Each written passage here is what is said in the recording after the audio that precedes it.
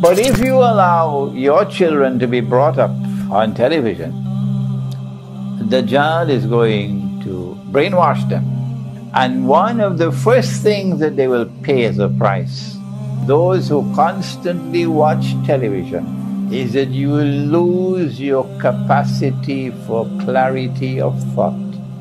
Try it and see. He brainwashes you. And the veils start coming down before your eyes. And as you're fed every day with this rubbish coming out of television, not only are you brainwashed, not only do you now allow them to do your thinking for you, they're doing it, they're programming you, but you are damaged intellectually.